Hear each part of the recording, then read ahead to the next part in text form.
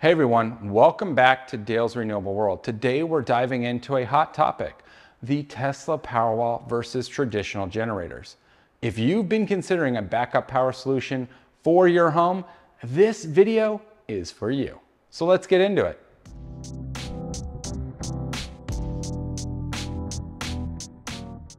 First, let's talk about the Tesla Powerwall. This is a rechargeable lithium-ion battery designed for residential use, at least for right now. It stores energy from your solar panels or the grid and provides backup power during outages.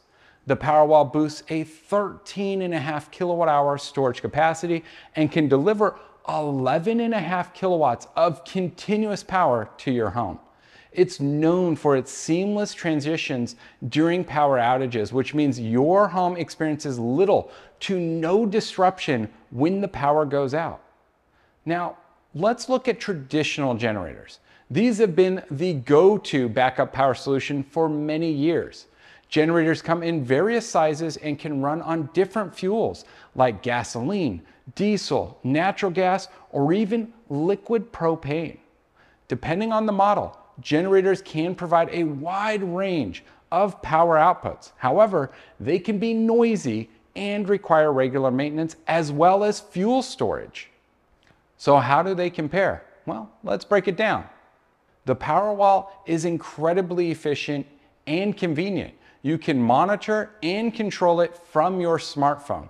It charges automatically when solar energy or grid power is available, so you don't need to worry about that fuel storage. Generators, on the other hand, require regular maintenance. You need to check the oil, the fuel levels, and perform periodic servicing to ensure they run smoothly during an outage. When it comes to environmental impact, the Powerwall wins hands down. It stores clean energy from your solar panels, reducing your carbon footprint. Generators, on the other hand, emit exhaust, fumes, and contributes to air pollution. Noise is another factor. The Powerwall operates silently, while generators can be quite loud, which might not be ideal for urban residential areas. Cost is a significant consideration. While the initial investment for a Powerwall can be higher, it pays off in the long run with lower operating maintenance costs, as well as being able to reduce your usage of the utility grid during peak demand times.